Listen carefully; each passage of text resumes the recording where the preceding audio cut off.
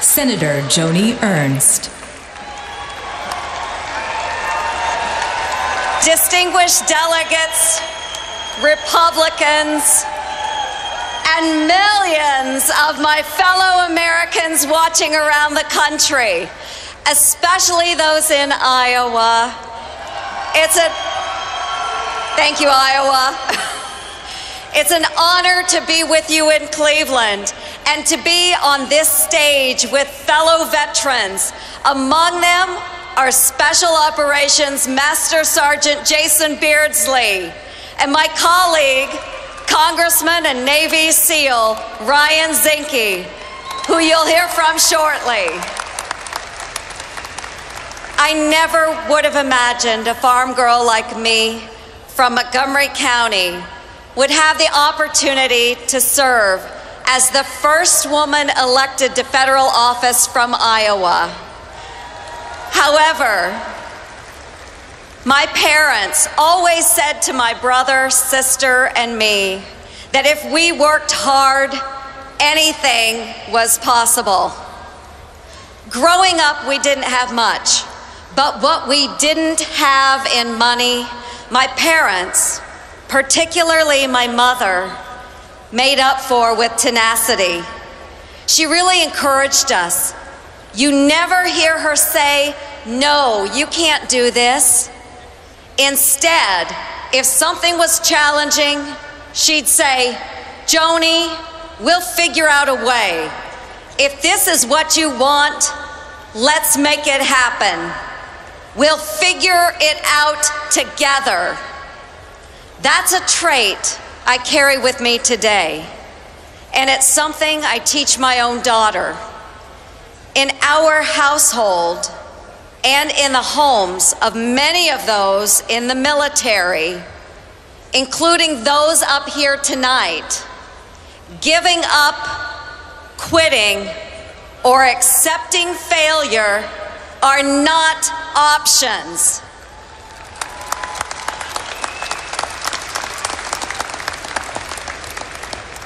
That resilience is not unique to our house. That can-do attitude has served as the foundation of our country for 240 years. It continues tonight here in Ohio, in Iowa, and all around our great nation.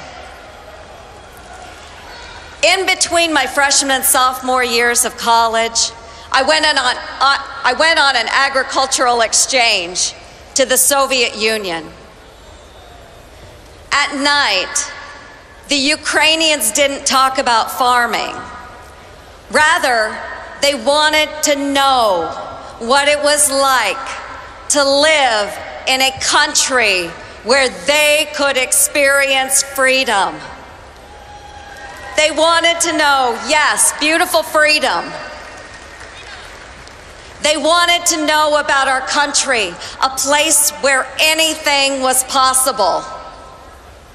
When I came home, I realized it wasn't enough to simply enjoy freedom and liberty. I had to do my part to protect and preserve it. So I joined the military, which is a tremendously important institution that defends the freedoms that Americans cherish.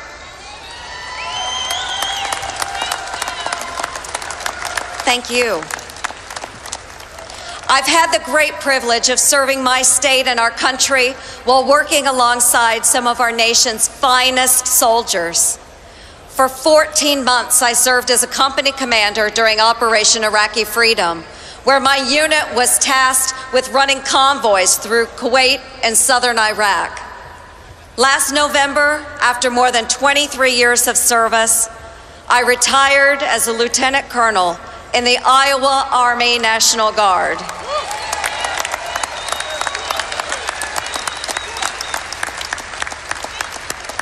As I travel across Iowa and around our great country, I hear from folks who are worried America is no longer leading, but rather following from behind. Those concerns are echoed by our allies around the world, and rightfully so. The question I hear time and time again is, where is America's leadership? There's a void in the world, a deficit that cannot be filled by others.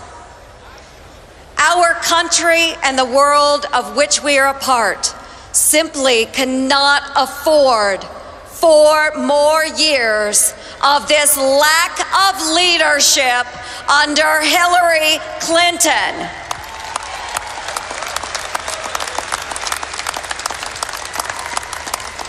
Our allies see us shrinking from our place as a leader in the world, as we have failed time and again to address threats.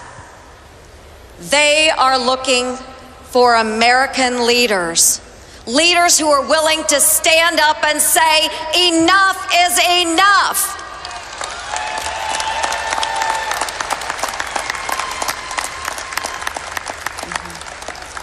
Unfortunately, Hillary Clinton cannot be trusted. Her judgment and character are not suited to be sitting in the most powerful office in the world. She has already failed us too many times before. Hillary Clinton has failed to stop the expansion of terrorism. Her policies in Libya, Afghanistan, Iraq, and Syria have created more safe havens for terrorism. Shockingly, she continues to support a policy that brings captured terrorists into our backyards. All of us up here believe that's unacceptable. Unacceptable. Hillary Clinton has failed to support our allies. Her decision to back the Iran nuclear deal puts in peril our longtime friends and allies in the region, especially Israel. They have continued to threaten to destroy Israel, both directly and indirectly through its terrorist proxies, such as Hezbollah. They remain the top sponsor of terrorism, which endangers not just Israel, but Europe and the United States.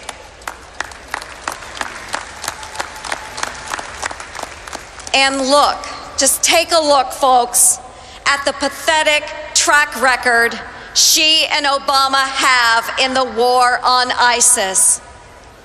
This administration has called them junior varsity adversaries, ignoring some of the best advice they were given.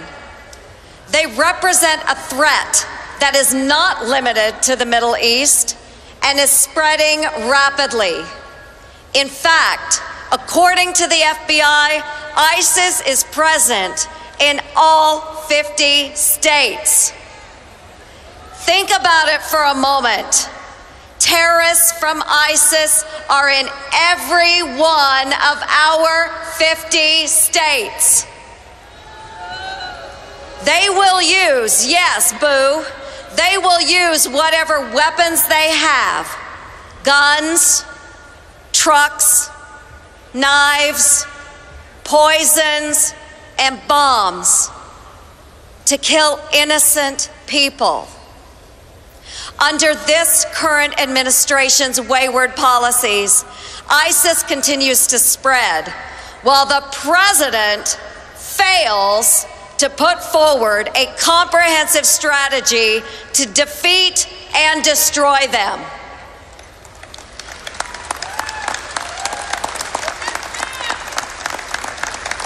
Donald Trump will not hesitate to call radical Islamic terrorism by its name. and he will not hesitate to destroy those that wish to harm our great nation. USA!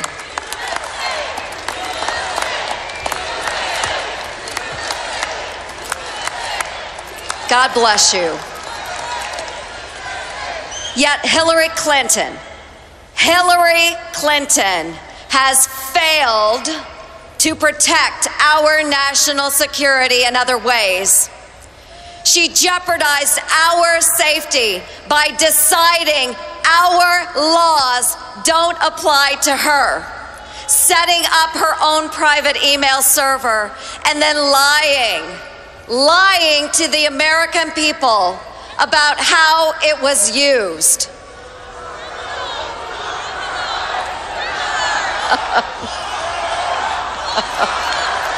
That's right.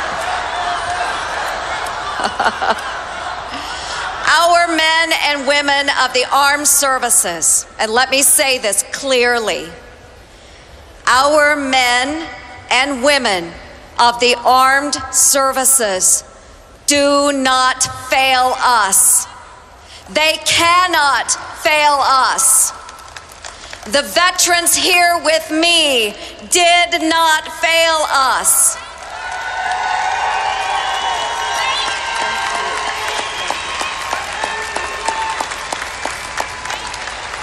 They did not fail us. They too are individuals of the highest integrity. Our presidents cannot fail us either.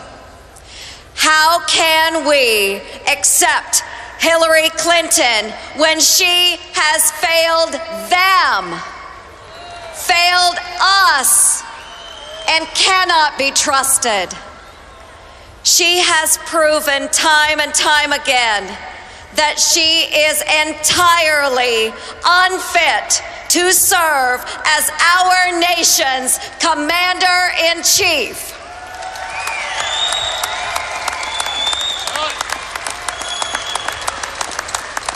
For too long, Americans have felt abandoned and their warnings unheard.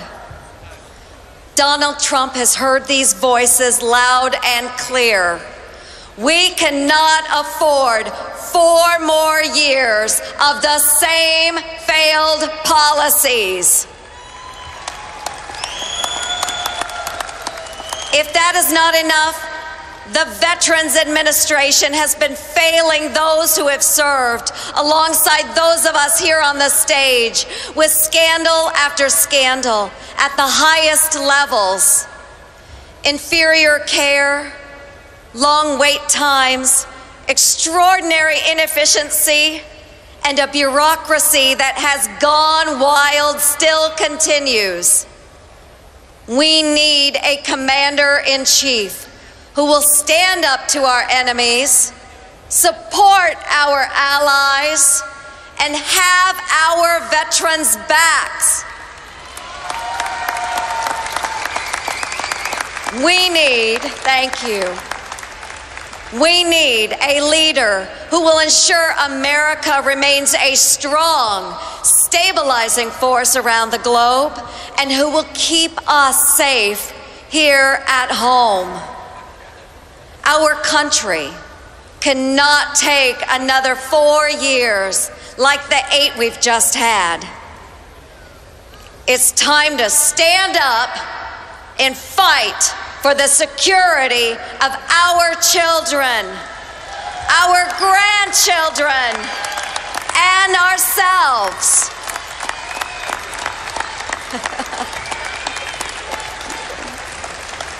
With Hillary Clinton, it's always about her. It should be about you. Donald Trump is focused on you. He gave a voice to a movement of millions of Americans who are tired of politics as usual. I know as president, he will work tirelessly to keep our nation safe. Now is the time to make America safe again. Thank you, thank you. Thank you, and may God bless all of you, the wonderful state of Iowa. The brave men and women in uniform, and these great United States of America. God bless you. God bless you.